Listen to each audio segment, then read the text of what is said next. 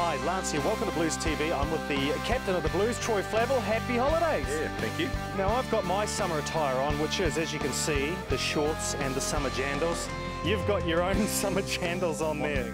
The black boot. How long's that on for, Troy? Boot. Hopefully until tomorrow. Yeah. Right. It's getting a little bit funky down there, so all right. hopefully tomorrow. So we'll see you next week. We had a great holidays. The weather's been fantastic. How much time did the boys get off over sort of Christmas, New Year period? We had 2 weeks. You know, we finished up on the 21st and we got back on the 7th. You know, it all sort of rolled around pretty quickly. But do you guys get a chance to go a bit nuts with the ham and the turkey and the trifle over that time, or is it pretty strict? Some of us do. Some of there's a few skinny boys around, you know, so they need a good feed. But you know, we can keep things in moderation, I suppose. Yeah.